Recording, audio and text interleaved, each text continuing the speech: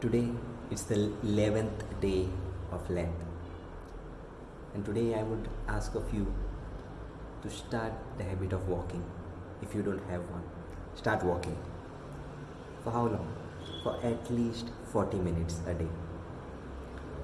This is one of the most important part of fasting or detoxing, because when you detox or when you fast, your body starts releasing toxins that it has kept for a long time, and walking is the best way to activate the lymphatic system, which will get rid of your toxins and get it out of the body.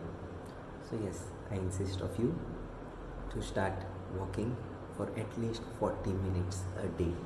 And it's a simple walk. It doesn't need to be brisk walking, fast walking, just normal walk, but at least for 40 minutes a day.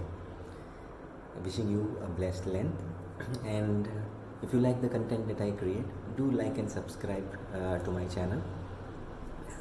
This is Sunny D'Souza once again, coming up with this Lent series so that we take care of our body, mind and spirit.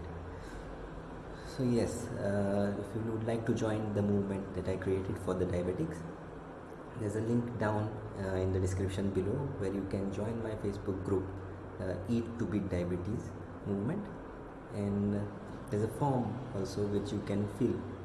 If you are someone who has diabetes, then this will help me to understand what can be done for you. So once again, wishing you a blessed Lent. Thank you.